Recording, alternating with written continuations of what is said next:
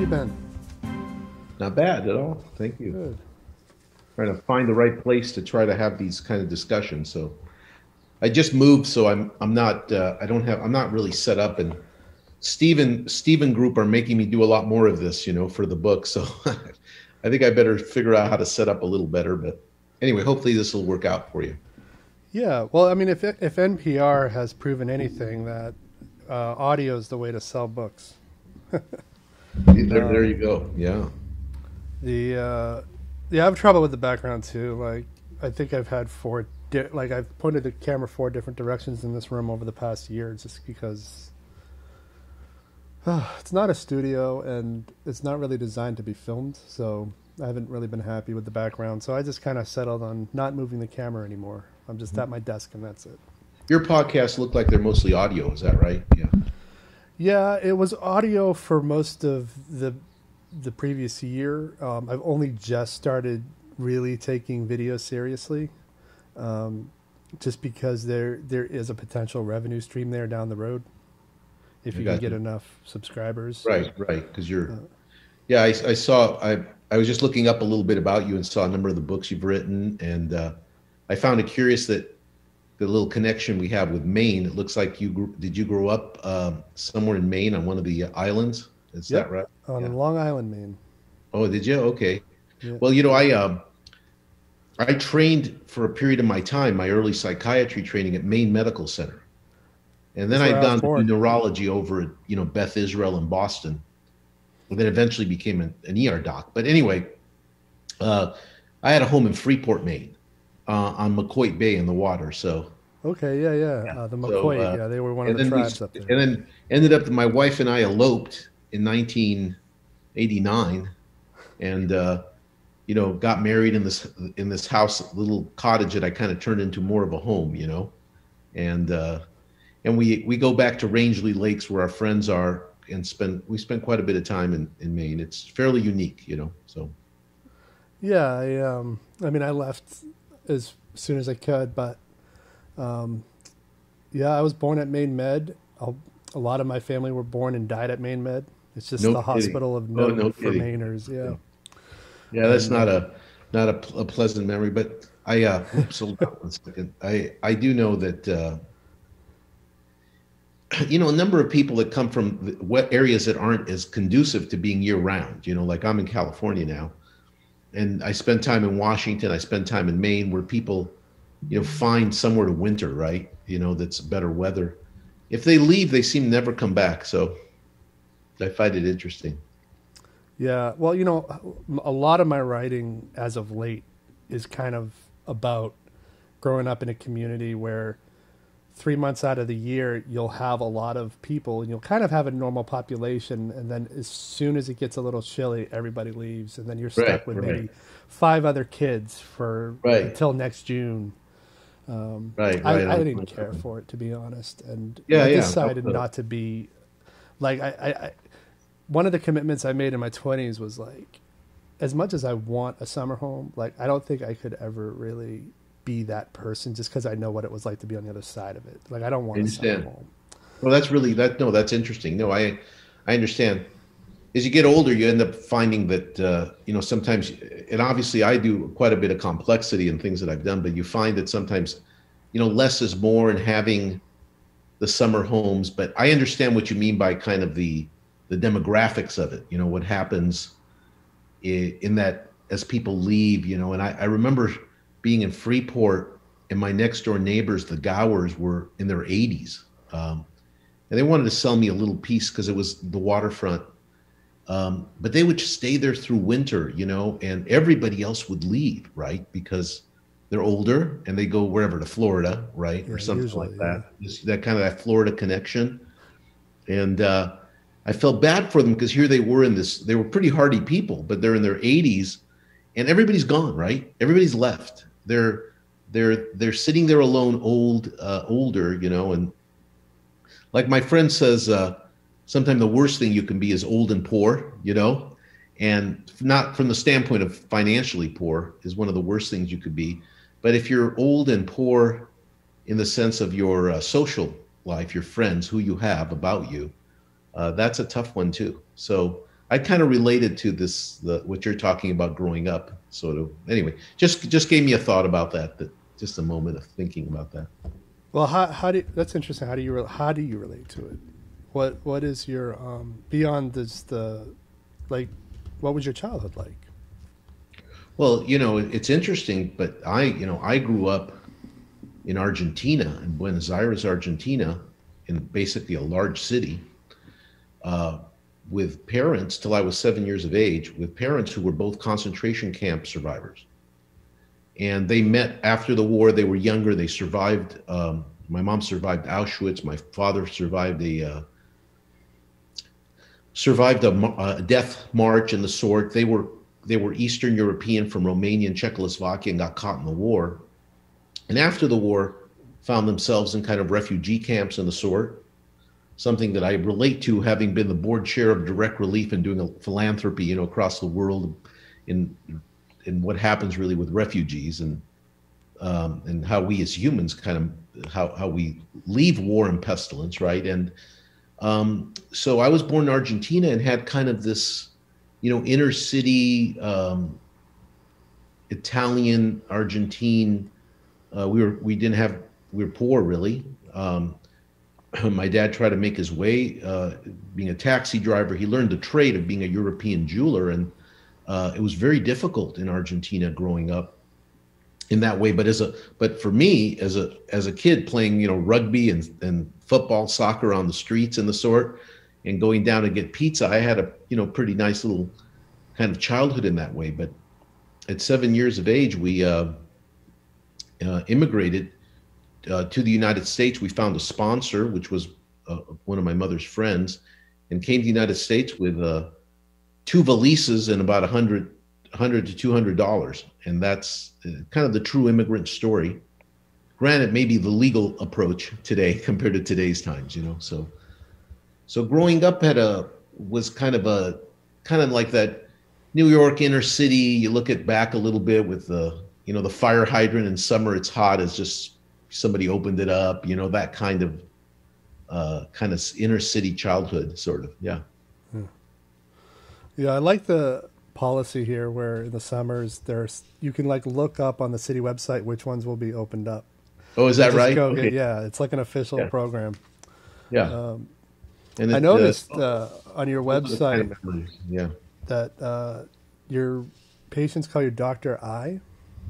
Well, no, I don't think, when I practiced, no, they called me Dr. Iscovich if they could pronounce it right, Yeah. And I spoke Spanish, and where I practiced, not always, because I went into the healthcare business side, but when I practice here, like in Santa Barbara, 50% of the people's surname are Spanish. So you have to be pretty good at speaking Spanish, usually some form of colloquial Mexican type of Spanish. No, so they knew how to say Angel, which is a Spanish name. Iscovich, the name's not a bad name in Spanish. In English, it's like Angel Leonardo Iscovich. But in Spanish, it's Angel Leonardo Iscovich. Oh, that's beautiful. So it has a little bit of rhythm, right? It has a little bit of a poetic sense. Angel Leonardo, that kind of Argentine Spanish names. But here it wasn't. It was only when I kind of went into the corporate world and merged my company in the physician staffing and the emergency medical business, that one of the HR guys said, "Hey, I know you must feel bad. Everybody's bastardizing your name pretty badly. Iscovich, Achkovich, Uncle, He said, "Do you mind if we just call you Dr. I? It'd just be easier." And I said, "Sure, I don't mind." So kind of in the corporate world, that's where the Dr. I started. And my co-contributors and authors helping me, with this book, Joe Gardner, they just thought that was good. And I think they wanted to, and I fight it a little bit because coming from kind of a physician background, they want to do branding with this, right? It's like, hey, Dr. I, this is going to be great. We're going to put you between Dr. Oz and the Dr. Phil show, right? And so I think really it emanates from it being easier to pronounce, and it's funny. I remember for the 25 years I practiced emergency medicine, and at the time also was the beginnings of emergency medicine. I had a staffing company who would staff emergency departments and help administrate them. It was the beginning of emergency medicine in the 80s. But I had one physician, which was a great physician. I remember Nils, and he obviously got a paycheck with my name and all the time, you know, Angel Iscovich, right? And every year, he was kind of a wine connoisseur. He'd send me a bottle of wine with a holiday note, and he'd always spell my name Anhill, you know, and it could have, and it wasn't doing it for fun. He just never figured out how to say the name. So it's interesting how our names come about, and even beyond that, just as a story, when I grew up in Los Angeles, that's where we arrived or landed after our immigration. Kids I didn't speak English, right? So that was, you know, my wasn't my first language, although we learned it fairly quickly. And kids made fun of my name, Angel. I grew up in kind of a tough little Italian Argentine neighborhood. I got in a few fights. And in those days in education, things always were a bit like being conforming. And as an immigrant, at least in those days, your idea was to conform. They called my mother in that I got in a few fights and said, listen, not legally, but why don't we just change his name to George? You know, George Washington was the first president of the United States. It'll make it a lot easier if we can call him George. So they started calling me George, you know. So I guess whether it's George or Angel or Angel or Ant Hill or whatever, Dr. I is okay too. So. I don't understand though why Angel would be a mechanism for getting into a skirmish. Yeah, well, I think, you know, the name Angel is I think at the time that I grew up in 1960 in Los Angeles, you know, Angel, like Angela, you're an angel, you know, it's a little bit more effeminate, or with the boys, and you know how kids will be in their youth trying to learn limits, right?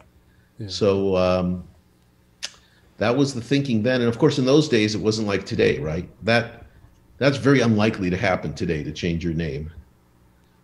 So it was a different time. So I think the name, whatever it's worth, is, you know, kind of how you have an identity. When I went to college, I said, hey, wait a second, this George name, this ain't me, you know. But having played sports, I have, you know, awards and some trophies and all these things with the name George on them, actually, you know, from way back. Not sure where those are, but they're pretty put away probably somewhere. Is this view okay where I'm at? I'm just sitting on a couch, you know, so. I've had far worse. Okay, good. And I've had people put themselves in profile who didn't actually want to be on video. Okay. So. Well, I hope this works out for this is an okay view. Yeah, that's fine. I think at this point, like pandemic era podcasting, you should expect anything other than an actual studio. So. Right. I understand. Right. Yeah. Well, you know, I'm not wearing any clothes, any underwear underneath this. You know, I'm very casual, you know, so. That's how I did it yesterday. Yeah. It's interesting because of, you know, I write a little bit about this, about, of course, how our routines have gotten disrupted, and there's a certain casualness, which is interesting regarding certain things we do in routines for maintaining self-respect and dignity, you know? So some of these things have been kind of washing away a little bit. Yeah. So your book is The Art of Routine. Is that out yet, or is it coming out? No, it's coming out on, I believe it's May 15, May 14, May 15. And it's published by Skyhorse Publishing and distributed by Simon Schuster. And it's available pre-order on Amazon and Barnes & Noble and Simon Schuster and Skyhorse Publishing, all of that. So I get the sense of what it's about, but I'm going to have you explain it in a moment. But before you do, I do have a question, because your background, based on what I've read, it was in the emergency room, which is as far from routine as my mind. Like when I think of the ER, I don't think of routine. I think of absolute chaos. So how do you go from the ER to specializing in routineology? Yeah.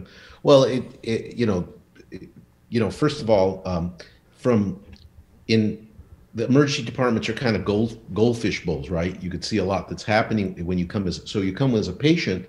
It's a little bit different than if you're a team of emergency docs and nurses and therapists trying to care for patients. And um, it's not as it's actually much more organized on how to deal with the uncertainty of what might be coming on, the uncertainty of the type of things that happen in emergency departments come in categories.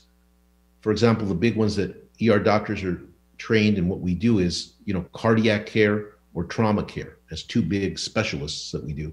And then there are these obstetrical care for children. And so we have a lot of standardized operating protocols and operating procedures on how to manage this. And although it looks chaotic, it's not nearly as chaotic as it seems. And in fact, I wrote I was interviewed for a little piece on, I believe it's Entrepreneur, about, with today's crisis, what are the lessons in the emergency department that allow us to deal with crisis today, And in fact, those lessons are how to, in working as teams, how to be, for example, one of them is to have, mutual respect for each other, knowing how to manage a team. So if you're going to lead a team, understanding that you have proper decorum, and then having one voice that leads the team in these emergencies so that there's a direct piece, and then having, for example, standard operating procedures for all these different pieces. So it's much more put together. And I think, back to your question, for me, the art of routine has been kind of a transition from the corporate world into the current world, and that I'm in, and trying to kind of find my way here. And it's really just an insight into nature that I learned really in the emergency department, about how people survived. How do people survive? How do people deal with stress? How do they deal with distress? And then as a physician, learning kind of the real breadth of really our experience and seeing just about everything you could ever see in an emergency department. But in fact, understanding that the way we gain stability of patients, whether it was in psychiatry or in emergency medicine, is by stabilizing their environment and making things have greater regularity and time and routine. So it's really it's fairly, that experience that I've had is very connected to the both the concept and the insight into our very nature of how we seek stability, how routine helps us find stability, and how we as humans thrive in that environment. So I'm not sure that answered it quite, but there's you did quite a bit behind that there. It makes a lot of sense, actually, that there would be almost a formula behind the operation that we're not aware of. Because I don't work, I'm far from qualified as working in the medical field as they get, but I definitely gone to the ER for various reasons, and it always seemed chaotic. But knowing, I guess it makes sense, though, that it's really not as chaotic as it comes off. Right, noise is there, but there are things that I learned about this insight into our nature that I'm purporting here, not just a book of prescriptions, because it's not, the book has some prescriptions, but it's not particularly prescriptive. It's just an insight, is that in studying medicine and in trying to see when you have severe illness, severe trauma, what your body's trying to do, you learn the physiology and the endocrinology of the body, and it's what it means to be stable. In other words, our hearts beat regularly, right? In things happening in our circadian rhythms, which I talk about in the book, and into many different applications into business or personal life, how everything about our physiology is extremely rhythmic, routine, and very regular. And the world that we perceive, when you look out and we awake and the sun rises and the sun sets and the moon rises and the moon sets, and the seasons occur. I'm talking kind of in a large macro way right now. The whole world we perceive, and then the way our bodies actually work, have an incredible amount of regularity, rhythm. in times momentum, which is important psychological momentum. So that was kind of my macro view of how people that when I studied people that live long lives or people that were high performers or caring for your young and or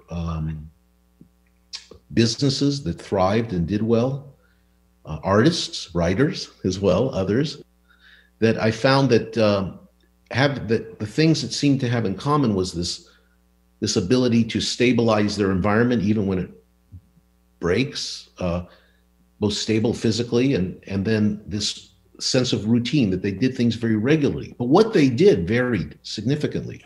I saw this when I studied centenarians, people that were over 100 years old. You know, you'd really see this, and this is where a lot of my thinking started. We were studying geriatric emergency departments for older folks, trying to develop specialized areas for people that are older when they have emergencies so we could focus on their needs. So anyway, going on with that, those are kind of some of the kind of insights that led me to understand that there's a reason why in how we survive, that stability and doing things regularly, not so much what it is you do, that's your choice. That's the art of routine, right? The art is what you decide to do. It was interesting because with the older centenarians, it'd be incredible. What we would think would be healthy wasn't necessarily healthy. And here they are at 104, 105 years old. You know, it's like, well, what do you, it seems like you do things very regularly and you have a routine. It's absolutely, you know, I always have a cigar at 4 o'clock and then I follow with my scotch, you know, and I eat beef every Wednesday, every Friday. And I used to walk a mile, but I'm down to a quarter mile. Anyway, so you saw that necessarily the habits or what you did weren't necessarily healthy in these cases, but what you noticed was that maybe the routine and the regularity and that stability of the environment was maybe more important than content. And that's kind of what got me into this, you know, we're kind of in this age of what I call infinite distraction now. We have so much digital sharp knowledge content that's constantly taking us to try different things or do different things, and we can't really stay into what our bodies, I believe, like us to be for a period of time. Things happen and break up. So that's a little bit of the theory. I don't know if maybe that's a little more, but I thought it could be a basis for a little bit of our discussion. Yeah, and I actually was gonna ask you to unpack some of that stuff because I heard you mentioned it on another YouTube video somewhere in my notes, which I'll reference in the description. But can we start with, because you've talked about in that video as well, and you just mentioned it here a few times, this idea of stabilizing the environment. What's that mean? Well, you know, I tried to figure out an analogy of what that I used that I called. It was just a common analogy. It's not the greatest or the perfect analogy, but I call it the time bubble. A bubble's kind of stable inside, or think about like I write a little bit in the book. One of my first experiences was seeing a child being born in a womb. Think about that womb that's it's protective, it's stable. And then you're suddenly kind of thrown out to the world, right? Into a wild world. And so when you look at, it's both the physical environment as that you become familiar with, like your home, or could be your workplace.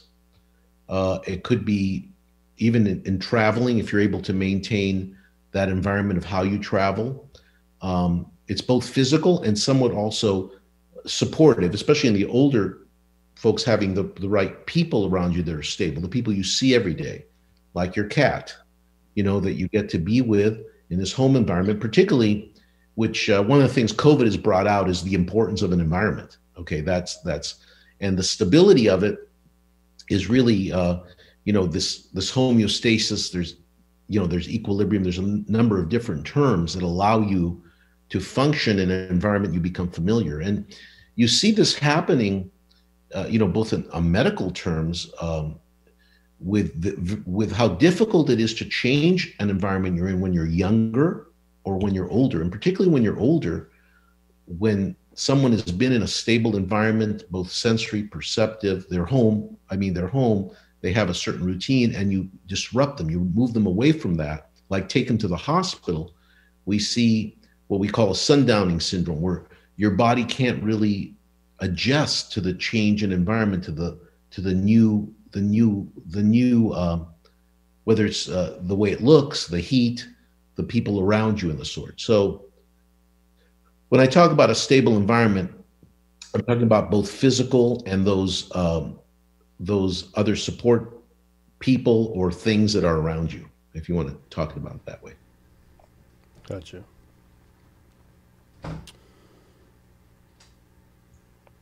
So, sorry, our cats are doing what they always do when I start doing these. They get active. Oh, that's great. So you talked about earlier. There was a correlation, I guess, between high performance achievers and routine. Are there specific examples where, like, I don't know, the Bezos and the Musks of the world? I see your, well, so in the book, I try to kind of look at high performers and interviewed a number of people. And one of the examples, without giving away the whole book, I guess, but was the Rolling Stones. The Rolling Stones have been for 55 plus years now performing, and having to perform at a fairly high level and with a lot of change of their environment as they tour. And by the way, that's an important point of mine. I call it the time travel bubble. It's not that I speak about it that much in the book, but that people that are able to perform, that have to travel, that includes business travel, or includes the Roger Federers or the basketball players or artists or whoever that have to travel. Not everybody is able to travel and move and have enough of a stability and a routine to actually perform well. And what you find is the people that perform well in general are very, very organized, structured, and routine. And in the book, I talk about the Rolling Stones, who you'd think that, both their creative process and from what they do in their songs would be fairly spontaneous, not particularly organized and routine, but in fact, that's not the case. And being septuagenarians now in their 70s, I think one may be 80 now, in talking to their choreographer who put everything together for them, they said they are incredibly routine. Talking about the example of what's the environment, they have to have their backstage look exactly the same, and they bring it with them wherever they perform. They want everything in just the right place. This is so that they have that. This is what I'm talking about the disruption. What happens to your body when you're suddenly in a different environment. So in order to perform well, because of the nature of their ability to do so, financially and otherwise, to perform, bring their backstage, which is exactly the same. And then they begin a very, very specific routine, all fairly well timed to the time that they get on stage at, let's say, 9:00. And even when they first come to the town, they'll have a particular date and moment in time that they'll interview to learn about the town. Hello, Cleveland, so that you can say something that you actually know. They, Mick Jagger will have very specifically almost 45 minutes of warm up at exactly the same time, every performance, follow that up with dancing warm up, followed up with a meeting of the group where they actually have a ritual. And this is what happens with routines. They become rituals. In some cases, in sports or performance, there may be superstitious. You might have some of those, that before you perform or before you do what you do.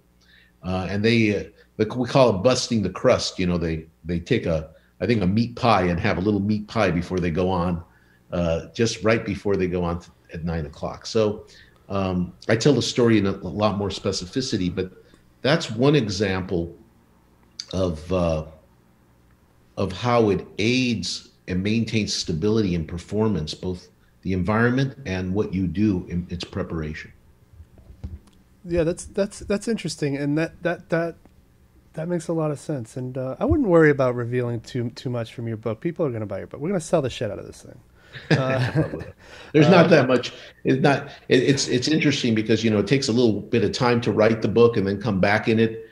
And as I've reread it a couple times, and you've probably had this experience, say, "Wow, there's a lot of interesting detail here. I forgot that I wrote this. This was a good line." That could literally happen to me like the next day. I'm like, did I write that? Yeah. So that's short-term memory gets worse as you get older. So and the long-term memory gets better actually as you get older.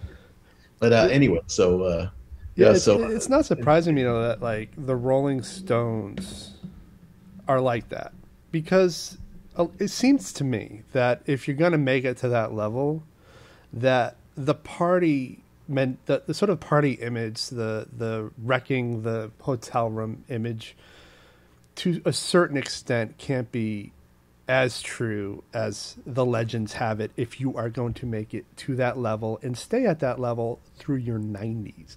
I mean, I remember they were performing, I don't know if they're performing now, but they were performing well after 9/11.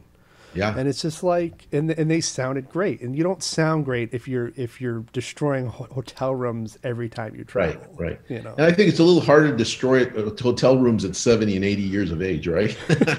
You're going to destroy yourself, right? Most likely or not. But I do think that when you look at different high performers, I've talked a little bit. My friend Angel Martinez, you might have heard of Decker Brands. The ones that make UGG boots and the sort. Yeah. He was the chairman and the CEO, and he had not a dissimilar history to me, where he came from Cuba to New York, to Brooklyn. And his parents got him out very early during the revolutionary periods to come with his uncle. And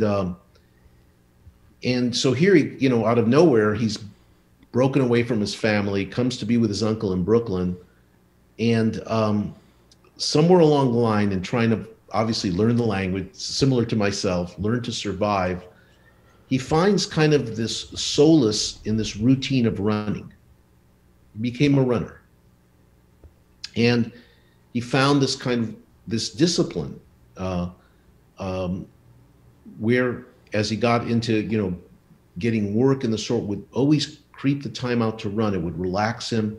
And then this is what happens when you do things regularly. This is a part of what happens. People ask me often, how do I get started? My life's a mess. I can't get anything done in any time, in any regular way. If I do it for a day or two and the sort. But Angel was able to, he has the same name as I do, Angel, right? So he's had a lot of similar experiences, and we got to know each other pretty well. But he was able to, from that running, got into like marathons, was in like the New York marathons, became kind of a purpose for him, meaning and purpose. And that's part of what I talk about, how doing things regularly, having a routine, give you in itself meaning and purpose, even in the worst situations. But he moved to becoming a high performer.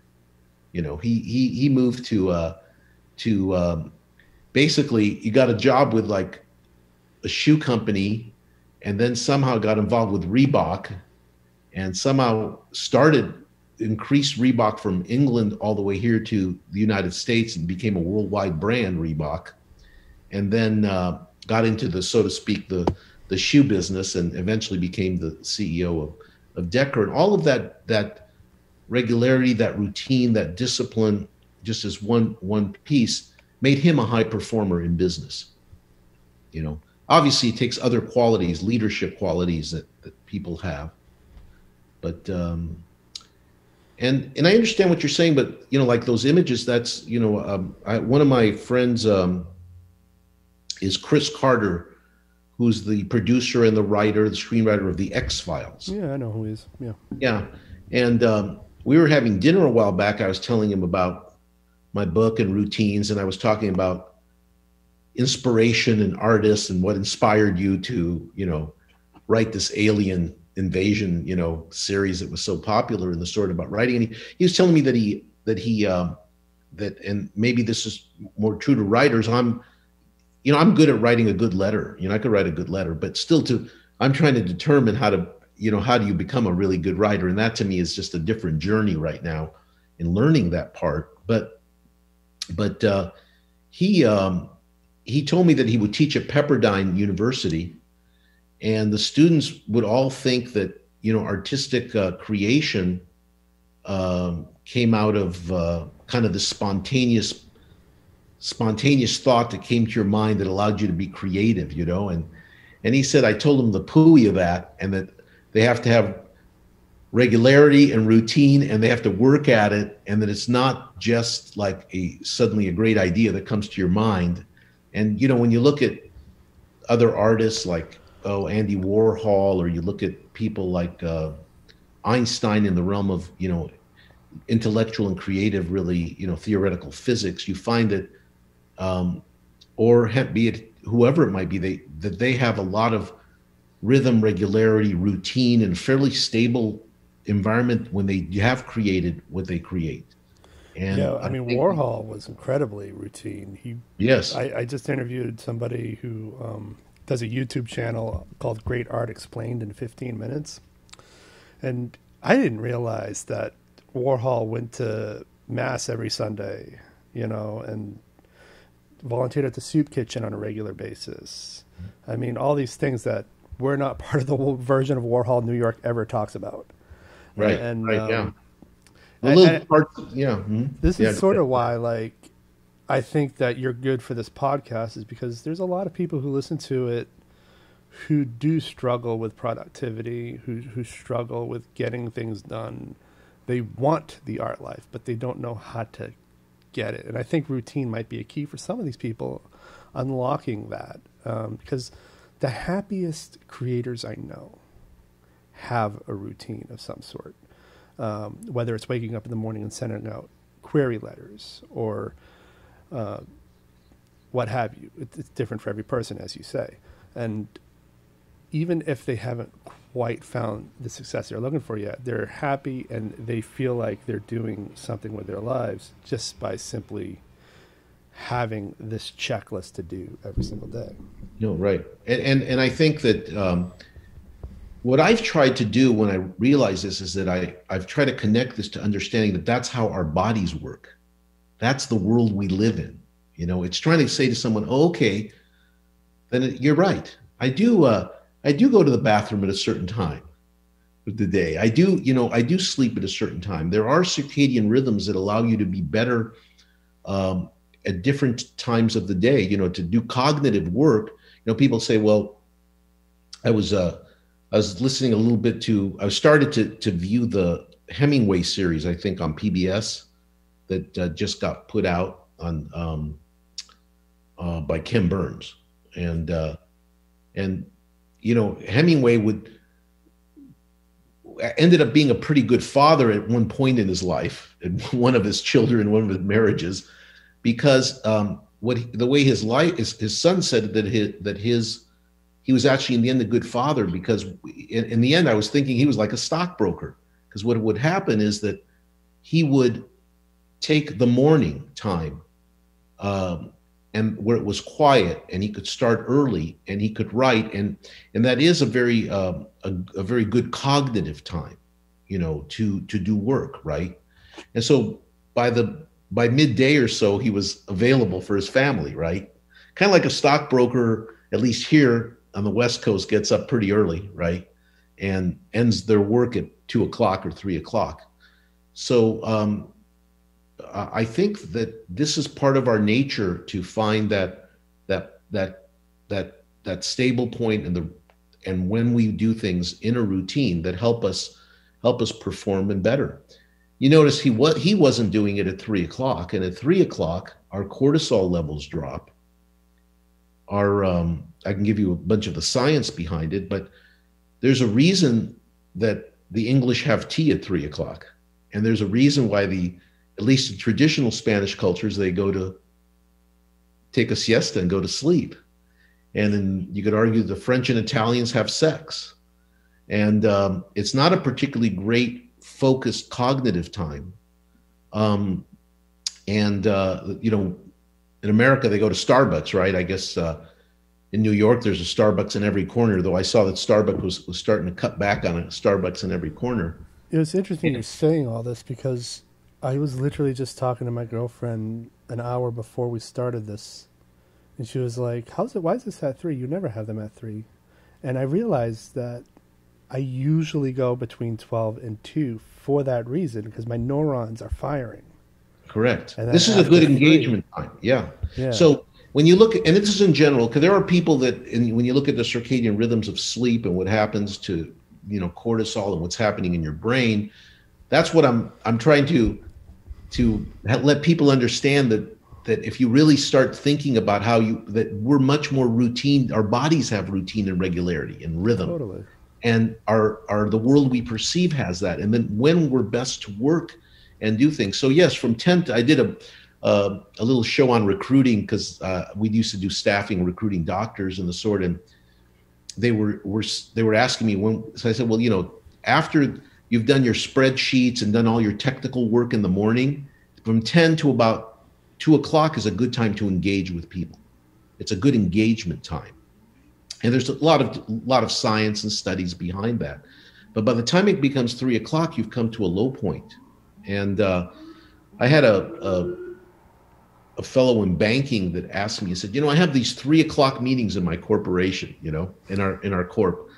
And I have this meeting, and like, I can't get anybody to pay attention. Nobody comes up, I said, it's not a good time to go give people your spreadsheets and your profit and loss statements and go over technical stuff at 3 o'clock. And even in my, when I was operating our physician staffing companies, I would use that time for innovation, time to get a little bit of food. I didn't encourage them to go to sleep at the time or have sex, but that's what the hypothalamus in your brain is telling you to do at that time. And we would have more innovative discussions at that time until you get closer to 4 or 5 o'clock, where things again begin to change and become a really good times to do a number of things. So there's a little bit of, it's not a perfect science, but it's been pretty well proven. So, Well, is our evolution, is this rooted in our evolution from just the way the seasons worked, and I guess the way, I don't know, I'm thinking about like how we evolved to want to function better in routine. So immediately, like, I went to like the hunting, waking up at dawn and going hunting, and then coming back at soon as the light starts to turn blue or something. yeah. I don't. Well, I think I tie a lot of this, and maybe it's my nature, because my parents both survived Auschwitz, and so there's a very survival-oriented understructure to a lot of my thinking. But I think that when you look at this is how humans, a lot of what we're doing deals with surviving in this environment that we're in. And you look at other species, they have quite a bit of routine and regularities. And, there's reasons you're hunting in the morning, because you're the predator. And the prey is trying to stay away from you. And those are not the common times, that occurs. So you see, you've seen species develop, different routines and different rhythms through the time, you could watch National Geographic, right, and see everything you need to understand about other species. But humans, we're not. We may be the top of the predator, group, but I think we've evolved with this, because this is the life as we understand it and perceive, and how our life works. And but we too have an evolution as humans. And many things have changed over our time. Even 100 years, what poverty was is very different today than 100 years. I was reading a book, Factfulness, by Rosling, which points out to how far the world has come from how we define poverty to today. And he go to one of the large international conferences, and he'd ask some of the great minds and economists in the world these 13 questions about how they perceive the world. And they got most of those questions wrong. questions like, what percentage of young women do you think are vaccinated in the world, or something like that. And they didn't realize how high vaccination is in the world, So I'm just giving you little factoids here, but the point is that we've been evolving, and one asks often the question for me: are we devolving? What's happening with this technology and digital age? I chair a company in the business side that's an artificial intelligence company called Potentia Analytics, and I talk a little bit about artificial intelligence in my book, and also in an article that I believe was in Forbes magazine about, will our artificial intelligence tell us how to do our best routines? Because now we can monitor our bodies and what we do. And so if we can monitor our bodies and then do predictive analytics, predict where we're best, then we could be told, basically what to do. And so when you ask this question about how I think about how do we evolve into this, and I think obviously this is a fairly philosophical discussion of sorts. I'm not sure it's a necessarily overly practical discussion, but you have to ask the question if we're evolving or devolving as humans. And humans often have gone to that point. Now we have so much information now. The term that I like to use, and I've seen only once before that I've used, is called techmanity, the intersection between technology and humanity. I've seen it written actually in the financial literature, looking at companies that are in that intersection. Those are companies now with our ability to have big data, genomics, artificial intelligence. We're really changing, how quickly our knowledge in healthcare and otherwise is occurring. And now we're really moving to a very different point about what some people consider our thoughts that we can be immortal. As some people say, although the stats in the United States are a little different, say that if you're born today, you have a 50% chance of living to be 100 because of what's happened in our knowledge with these types in these type of areas to keep us living longer and keep us healthier.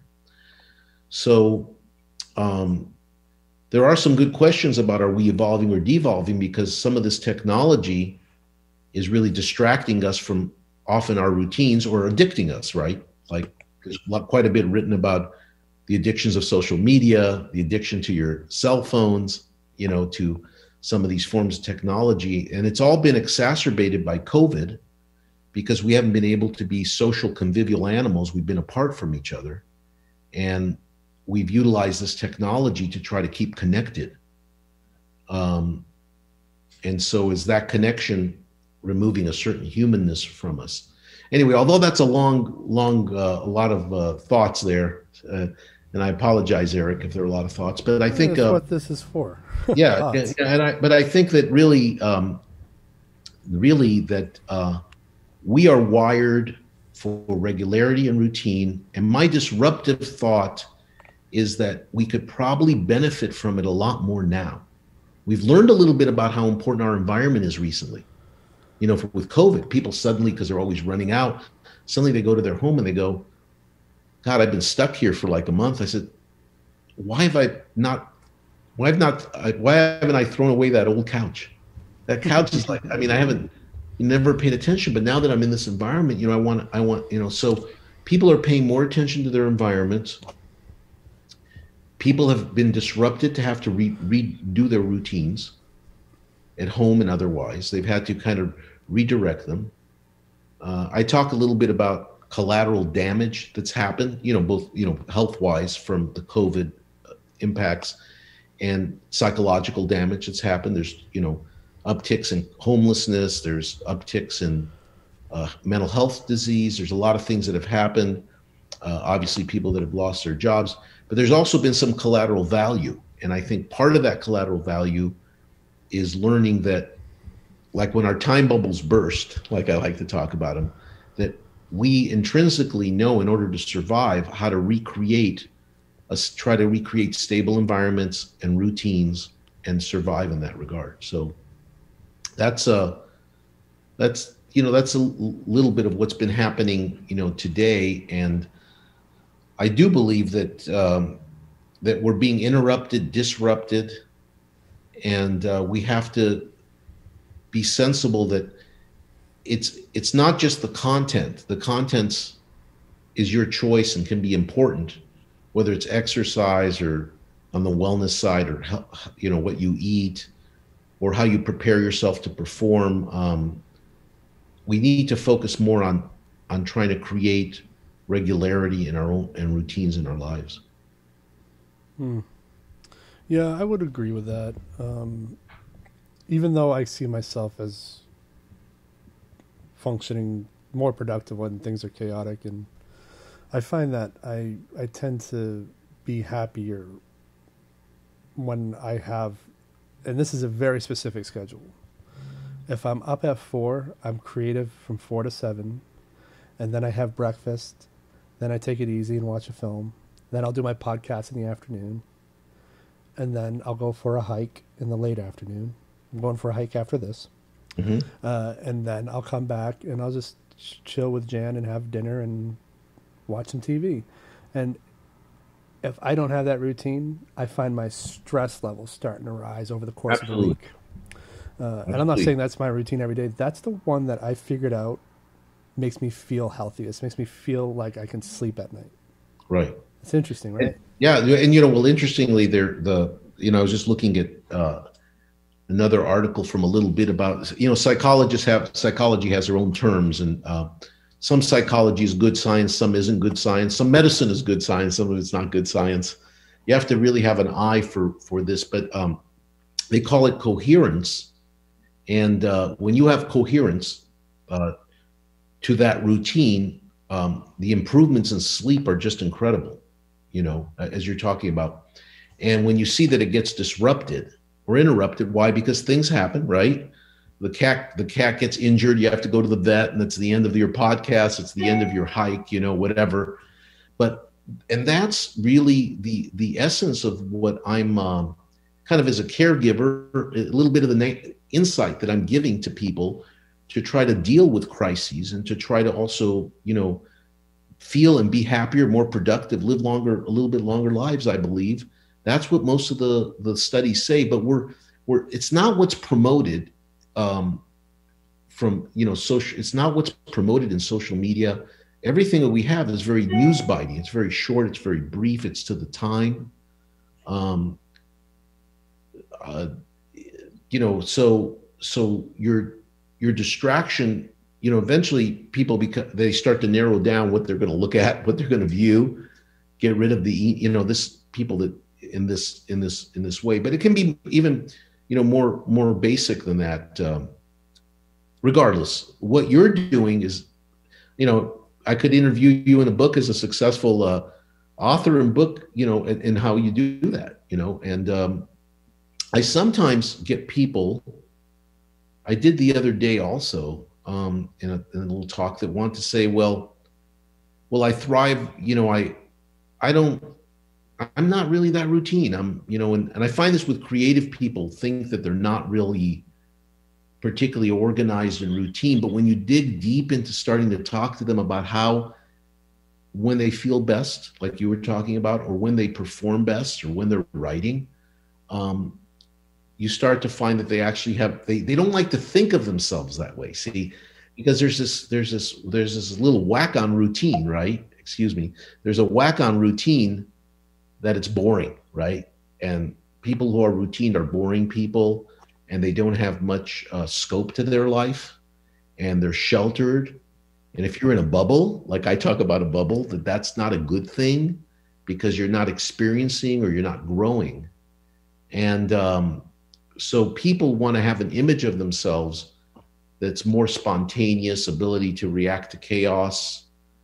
But in fact, when you look at how your body works and you look a little deeper, I was interviewing someone that was a managing director of a very large multi-billion-dollar company worldwide, and had lots going on at the time, and didn't think that they were as routine as, they said, no, I don't know about what you're talking about, routine. I mean, I have to juke and jive all the time, to get the things I need done. A lot of that is really content, and it's occasionally it does break up your time. The routine is just about time, right? And the bubble is about your environment, right? So that's why we're using that term as some analogy. But I started to ask him. I said, "Well, you seem like you had things to go, and you had to go to Europe often, and let's talk about travel. And did you just when you went to London, did you go to any hotel?" He says, "Oh no, no, I had the hotel I liked." I said, "Did you have a particular room you liked?" Well, yes, I asked for the room, the exact room that I liked. Well, what about when you get on your airplane? Did you take any seat, or did you have a particular seat? I mean, obviously you had the means being part of this large corporation. He said, "No, I knew exactly the seat I wanted." And well, did you travel early in the morning to Europe, or did you go a little later overnight? He says, "No, we always try to get some sleep overnight to Europe." I said, "That's my point. That's my point." Yeah, And that's kind of the point that I was thinking when you were talking about artists who don't think that their routine is. I know people who they'll stay up till 4 a.m. working on their art and wake up whenever, and they might say I'm just chaotic, but if you're doing it every day, isn't it your routine? Like, you're not thinking about it as a routine, because I think a lot of people think of routine as 9 to 5 regular soccer mom schedule. Not necessarily the case, but if you have a constant, you have a routine, and that's basically right, how I'm right, interpreting this. right. So there is that. I do get that occasionally, and I was on a little show the other day, and someone who's a performer, a comic, and they were saying, "Hey, I try to break that up. I do it when I feel good." But I said, "So just before you get to perform, is it, because I wrote a little bit about the Rolling Stones. I said, do you every time you perform, you do things differently? You just, whatever." He goes, "Oh no, no, no, no. I have to get into the right headspace. I know exactly what I want to do, how I'm going to dress, what I'm going to look at before I think about my lines and how it's going to be structured and the sort." So structure and organization, I think, is important, and in a lot more than we like to sometimes perceive ourselves as being constricted by it or freed. My whole point about these things are, like, if you don't like what you're doing, just change it. Just do something else. But whatever it is you do it regularly. Okay. That's Do the it with thesis. the routine. That's a thesis, everybody. So Makes if you don't sense. like Pilates or yoga or a hike, if hiking's not doing it, and somebody told you to go do yoga, and you can't get it because you've been trying to hike, but you're not hiking, you don't like it. I said, "You're fine. Just go ahead and start doing yoga." Yeah. You don't even have to do it the right same time. You want to ask me when might be a better time? Yeah, in the morning or before dinner might be a better time to exercise for some people. If you're a bit of a night owl, it could be after 7, 8, 9 o'clock to relax you to sleep. But yeah, just do yoga. But whenever you do it regularly. Our bodies are very adaptive. This is another theme I talk about. The Eskimos were able to eat tremendous amounts of blubber, right, from whale. Most humans in their body couldn't take that on, but over time, their bodies adapted to it, where our livers couldn't do it. We adapt a lot to the environment that we're in. If you think about how and when it comes to diet and food, most people didn't have the ability to travel, down Fifth Avenue or whatever and have Chinese food, Swedish food, Mexican, all these choices of different types of food that we eat. They were confined to a staple in an area of food. They weren't traveling away, and they used that staple. If you look at migrations of humans have always migrated. It's when there's war, when there's pestilence, when there's a lack of food, right? When there's a famine, right? People start to migrate to try to find. Sometimes there's wars because of that. We're coming and getting your food. We're coming to get your water. We're coming to get your area of good shelter and the sort. So people adapt. And so when people ask me about diet, they say, "Well, I'm on a vegetarian diet. I just feel great." I say, "Well, that's good." And we have a discussion about it. And I say, "Well, maybe it's not really the vegetarian diet." He says, what do you mean? I said, maybe it's just that you eat very regularly and you're eating the same type of food and your body's really adapting to that kind of food. And they would argue with me sometimes, but I think that is more of the nature of the adaptability, the regularity of what our bodies, how our bodies work. And I mean, yeah, so are you telling me I should just eat beef jerky every day, all day long, and I'll be just fine? I said, well, obviously there's limits to those extremes, but when you look at blue zones, I don't know if you remember the Blue Zone book. There are these blue zones where people live long lives in the world. There are a couple different areas. One of them is like Sardinia, Italy. There's an area in Greece. California, actually, it's, what area? Loma Linda? There was also one mentioned in Outliers that in the prologue where they didn't eat healthy at all, but somehow they had a really long lifespan. Right. And so there's, obviously it's complex because there's genetics, environmental factors, things that happen to people. But it's interesting, like the longest living humans as a group are Japanese women. People tend to be shorter of stature people live longer. These are just factual things. They're not anything about any one group. But anyway, the point you brought up is I think that we're very adaptive, and when we have good equilibrium, stability, good food, the regularity of all this, it makes us feel good, and in even the worst situations, it gives us meaning and purpose. This is the some of the psychology of what occurs when you just make your bed every morning, and when you accomplish a task regularly, like you're going to accomplish this podcast in a little bit, you're going to finish and have accomplished this, and you're going to go, and so there's quite a bit of a feedback mechanism that gives you meaning and purpose, makes you feel good just by accomplishing some of these tasks. And so that's another area that's good, that's important. In the Art of Routine, I talk about my friend Charlie Plumb, who was shot down in a Phantom jet in Vietnam during the Vietnam era. And Charlie ended up in the notorious Hanoi Hilton, where like John McCain, you might remember the Senator McCain, who was a war hero. And Charlie also was, a war hero, and caught, tortured, spent 8 years or more in an 8x8 cell.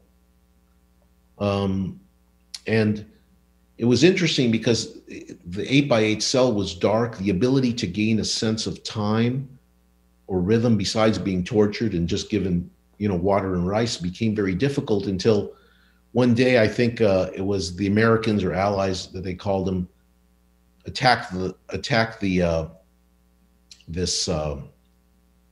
Hanoi Hilton, this concentration camp, POWs, and shot a few holes up in the metal ceiling, and he could see daylight. And so he realized that now that he could see daylight, he set up a way to understand what time of day it was. And as he began to set up the time of day, he began doing certain things during that time. In other words, your circadian rhythms are perceptually removed. And now he was able to set up, and that rhythm, that ability to do that, made all the difference in the world for him to be able to survive, to develop a sense of meaning and purpose, so that's just one example, in the book, which, I illustrated a little more fully than that, trying to tell the story of Charlie Plumb. But it's important in crisis, and surely for many people, what's happened with COVID and the sort, losing loved ones, have been crises. There's tremendous crises, obviously going on all around the world, and often do so. This was good. I think this book will, and this whole subject, it makes sense for a lot of the listeners here, and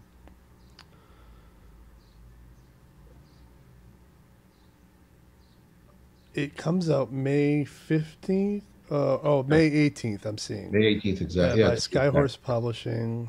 And what I'll do is I'll link to it on Amazon, and I'll also link to your website. thank you. And if you have other places you want to direct people, just let me know. And Well, that's my so nice of email. you. Yeah.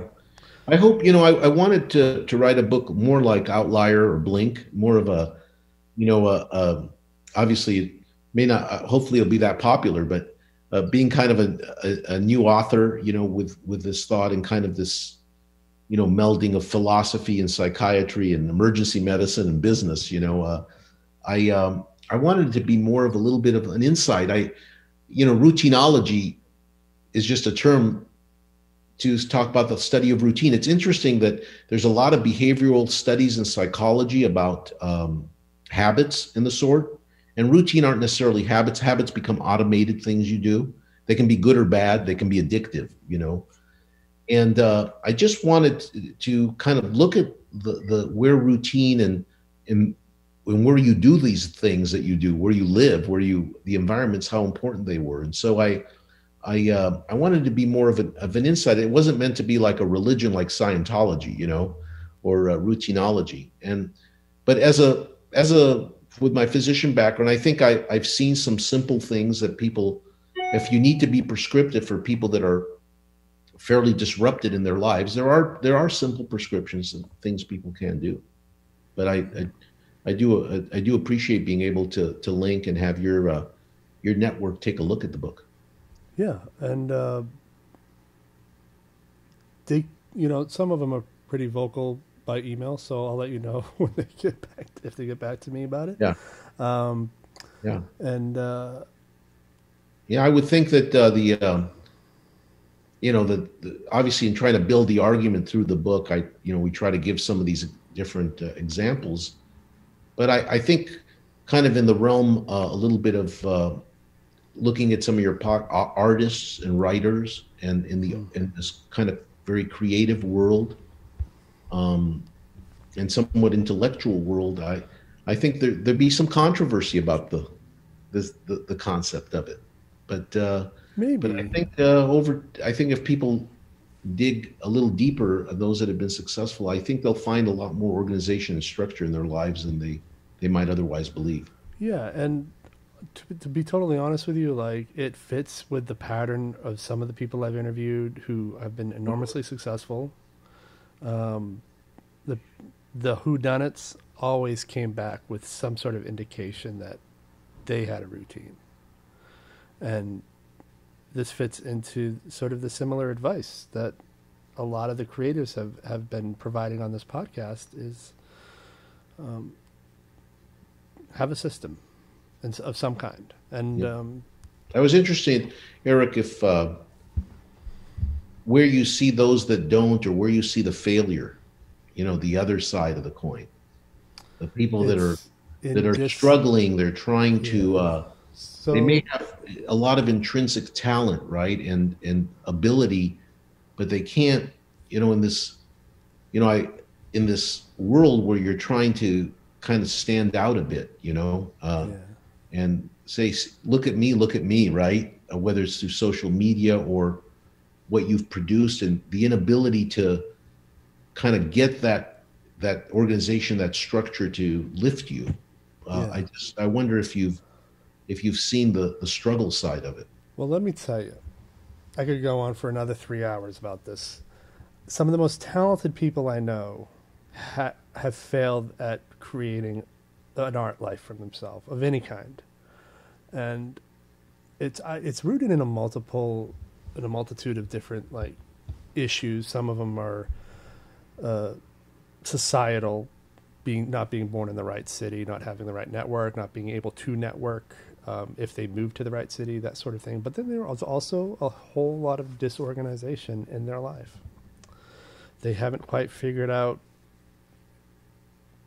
how to make it a priority and how to work that priority into normal functioning. So one of the biggest problems is as soon as somebody gets a day job that they can stand at a relatively regular level, that kind of becomes their life. And then they don't work the other thing into their routine. How many people have I met that have moved to New York and left a year later because they stopped practicing? Or same thing with LA. LA is even worse. You go there to make movies.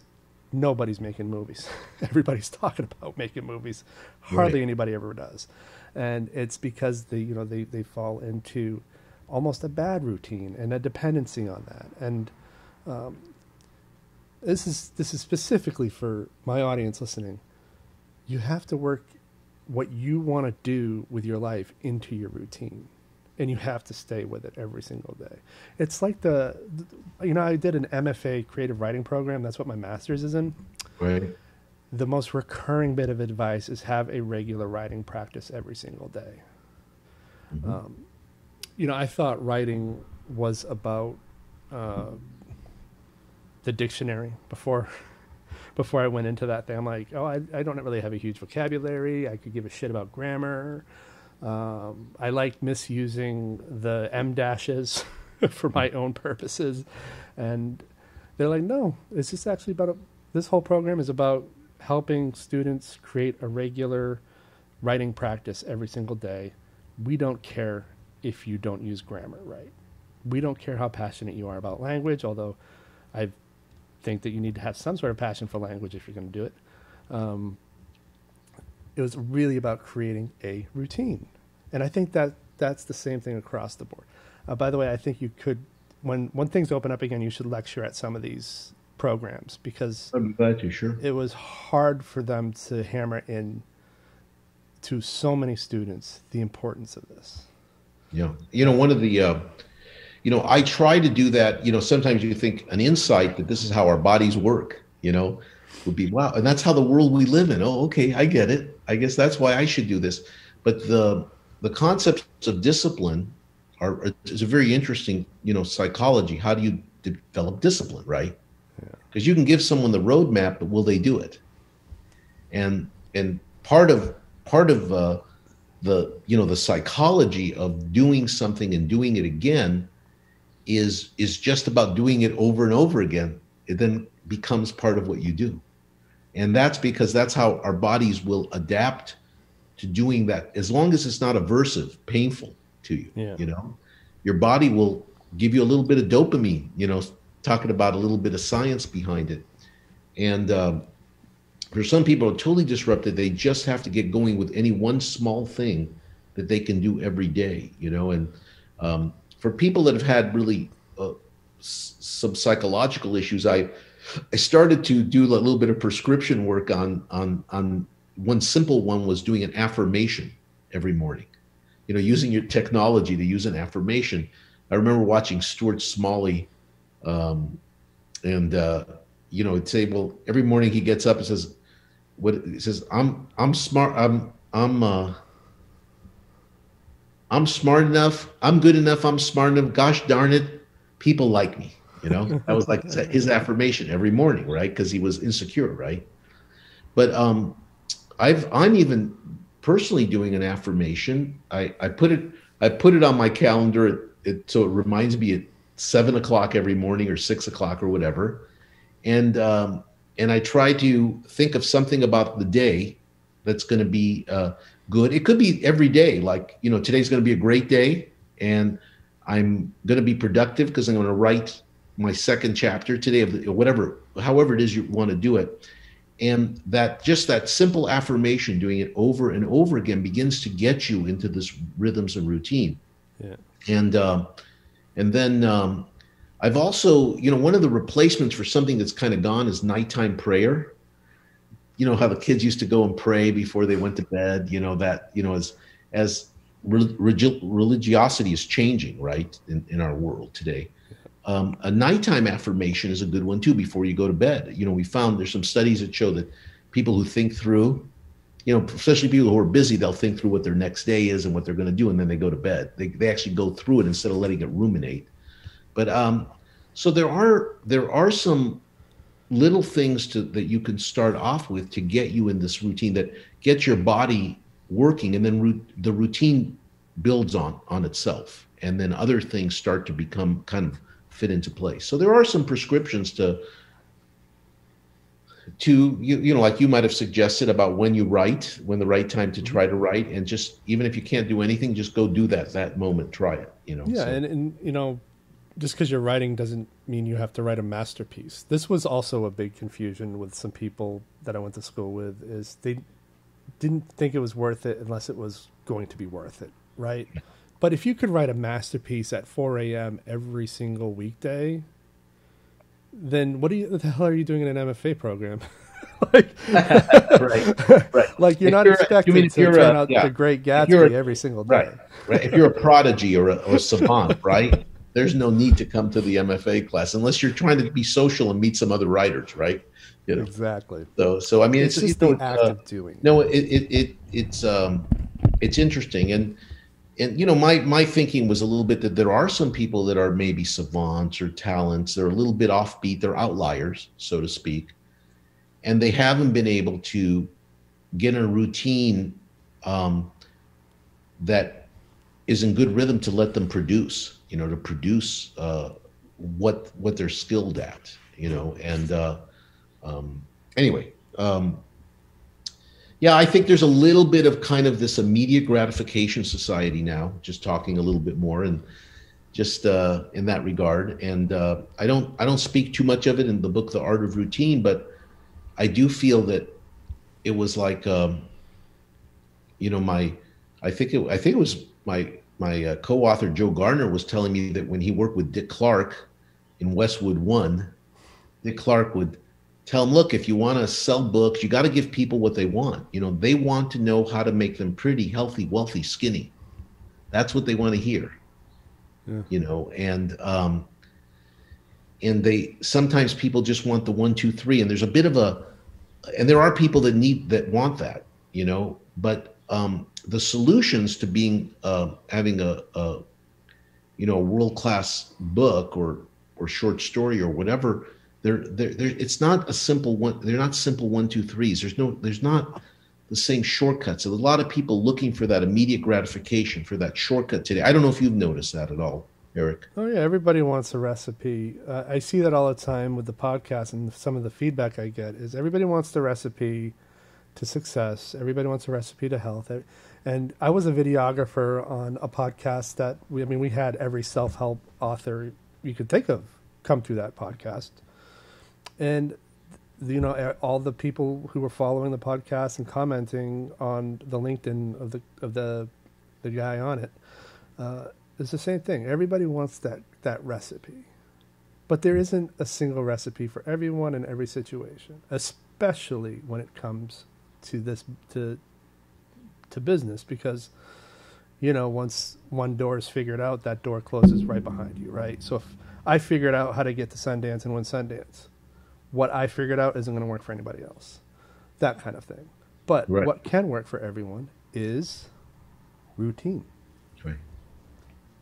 Yeah, there are some basic underlying pieces. And, you know, that's a little bit what I learned in medicine. You know, they talk about the art of medicine and the practice of medicine. And, you know, we used to say always, you know, when you looking at a patient, they're telling you they have certain symptoms or signs that they're showing. You know, when you hear these, you think horses, not zebras, right? You start, you know, that this is not some unusual thing. And so there are some underlying things that are basic, right? Just as this is to our nature, the rest is the art and the specificity of a person and how you treat someone. And that's why it's difficult to find just a simple theory or a simple approach to these subjects. And I'd imagine too that like some people will know themselves enough to kind of know how to get there, right? How to figure out what their routine is, what the art is for themselves. Then there are people who are going to have to soul search simultaneously while trying to figure out what their specific art is going to be. Right. Because there's a lot of people who don't know themselves, especially right. people who haven't quite made it to 35 yet, and they're right. navigating life. You're trying to, yeah, you're a little bit ahead of yourself. So, yeah, and it's interesting. You know, I look at demographics of millennials and some of what's happening and the changes in particularly in business and in the workplace. A lot is done about how that demographic can change and now, of course, you're talking about the Z generation, and you're seeing these changes in demographics, which, of course, I'm older than you are, but you start to understand that those are real changes. The experience of certain people in your own life is different than and expectations of what they are in other people's lives. I mentioned Bob Hope or Frank Sinatra to some younger person a little while. They didn't know who they were. Okay, and then I thought to myself, would I have known? Would I have known who? I'm not sure who my parents listened to, but who they listened to in the 30s or 40s, and they mentioned this famous. Would I have known that person? So it's interesting whether how one is growing up with certain levels of experience in the sort that we're not necessarily all exposed to, and anyway, so. Yeah, I also don't. So the thing is I tend to be very unforgiving about that kind of stuff because I've made a conscious effort to make sure my knowledge, especially of music, is diverse as possible. So you could, in my collection, you'll find Taylor Swift, but you'll also find Marlene Dietrich. You'll find Frank Sinatra. Yeah. And it's just like, you have a lot of breadth in that. Yeah. Yeah. But I also think that goes a long way to just, if you're going to have a podcast, know who the hell people are talking about when they drop names like you just did. Like, I know exactly who you're talking about. Right. And it's just, I guess some people, it just doesn't affect their lives in any kind of way to know who Bob Hope was. No. Well, they have no, it's like anything like the aesthetics of art. I used to teach a course on aesthetics, and sometimes certain things don't give you an aesthetic experience, but the more you know about it, the more you understand and create value, right? It makes for value, right? So if you've never heard the song or heard the joke, it'd be very difficult to ascribe value to it. But I have found that there's tremendous, breadth in humans, and both in their education, their intellectual level, their curiosity, and so it's broad, and obviously one chooses where you're going to be that makes you happy and may stimulate you, but the breadth is very broad in humans. That's what I've learned. On the other hand, the human anatomy is not even perfect, but it's pretty similar, right? There's certain underlying similarities, right, that you can use when people are in crisis mode or so, that you pull from, right? But then the breadth of people's ability, how they work. I mean, how social groups get together. Now, for example, with COVID, there's going to be a change in hygiene, okay, and how our hygiene habits have been focused on, and people that didn't understand why or where, they still were forced to do those changes and learn them. They became new habits, to a certain degree. And I think you see the breadth of, I always kid around with my friends and say, hey, the big equalizer is getting a driver's license. Once you're in your car, anybody can be driving the car. It doesn't matter who you are in the car. Your identity is removed. This is kind of an existential thought, because I come back from a background in Sartrean existentialism. I have a big background in existentialism, and I always think, like, when I'm in the car, whoever I am, the fact that I'm a physician driving quickly to get to an emergency or something, once you're in the car, your identity's removed. It doesn't matter unless you've got a motorcade with flags, saying who you are. You don't know who really you are, and so I think there's always an underlying equalizer of what makes us all human, is what I'm trying to say. Anyway, well, thank you for chatting with me. It's been a great pleasure, and I try to I understand and evolve a little bit more above and beyond the book when I talk to people like yourself about what's really the relevance of the message and of these thoughts, and of this underlying nature. And surely, this has enough legs that it can be very academic. I can go into a lot of scientific detail and the sort, and there's a lot more to really to be known about how important it is. But there's surely some people that who are trying to achieve or live better lives, or their lives are really disrupted, that need to focus more on this aspect of their lives. Yeah. Yeah. I agree. And Appreciate having honestly, the venue. Thank you. I think this is a great idea for a book. I look forward to its release. I will read it when it's released. And then Thank you. at some point, when your next book is out and we're back from the pandemic, maybe we can do another one in person. Oh, that'd be great. Yeah, wouldn't that be nice? Yes, Yeah. having a little bit of true social time. Yeah. I'll have to. We'll. I think we'll have to get new clothes, right? Or are we going to be casual? Are we going to be in gym clothes doing this with our old shirts? Or are we going to have to get? If we start meeting again with each other, are we pulling out what's our new uniform for this stuff? I'm hoping to have purple polos with my logo for everybody. Oh, there you go. That's my goal. I like that. We'll see. Eric Ross podcast. Yeah, a little uniform. That's right. Yeah. Sounds good. Purple's become the color of the podcast. So. Oh, that's great. That's great. Well, thank you. Yeah. Well, that's great. Well, thanks again. Really enjoyed it, and appreciate the opportunity to talk about the art of routine. Thank you. Thank you.